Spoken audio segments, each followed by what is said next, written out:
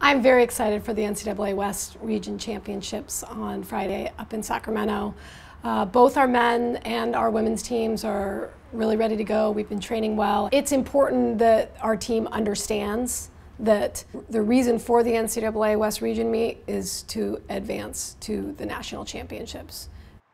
The course, it's a flat, fast 6,000 meter, 10,000 meter course, and we've prepared for that, obviously. And on the men's side, we have our best team ever, and I think we've done a good job of accomplishing what we've needed to do at each stage of the season. And realistically, for our men to advance to the national championships, we have to put everything together and have really good, solid performances across the board and get up into the top 7 teams in the region. And a lot of that depends on what happens with other teams.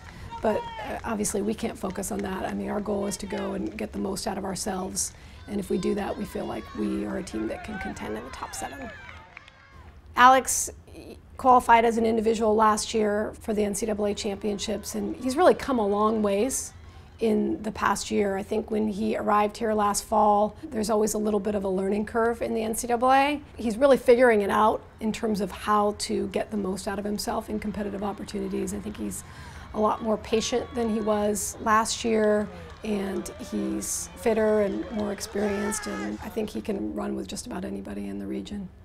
For our women, it's all about being at your best when it matters most, and we've carefully brought certain individuals along. We knew we wouldn't be ready to really hit it early season, so I mean, it's all about making sure that each individual gets what they need. And this women's team is phenomenal. They really understand the concept of running together and running for each other, and we have so many players.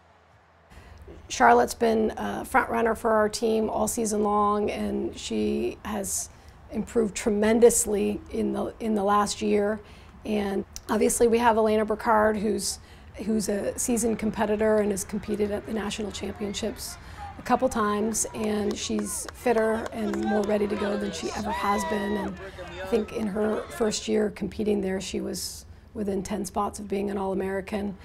And we've also inserted Marie Bouchard into our lineup, and she was our top runner at the conference championships, and she's definitely a gamer and a competitor and is excited to run for her team. And the list goes on, because Veronica Pajek was our top runner at the region championships last year and was 8th in the region.